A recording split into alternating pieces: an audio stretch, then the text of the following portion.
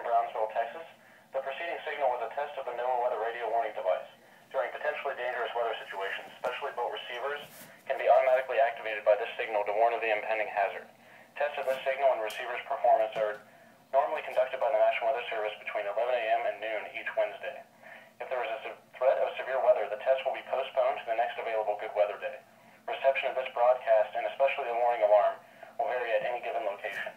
This variability, normally more noticeable at greater distances from the transmitter, can occur even though you are using a good quality receiver in good working order. To provide the most consistent and dependable warning service possible, the warning alarm will be activated for hazardous watches and warnings for the following counties: Cameron, Willacy, Kennedy, Hidalgo, Brooks, Jim Hogg, Starr, and Zapata counties.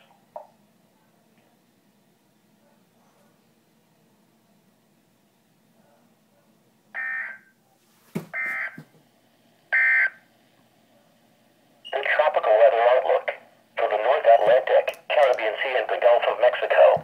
Disorganized shower and thunderstorm activity is a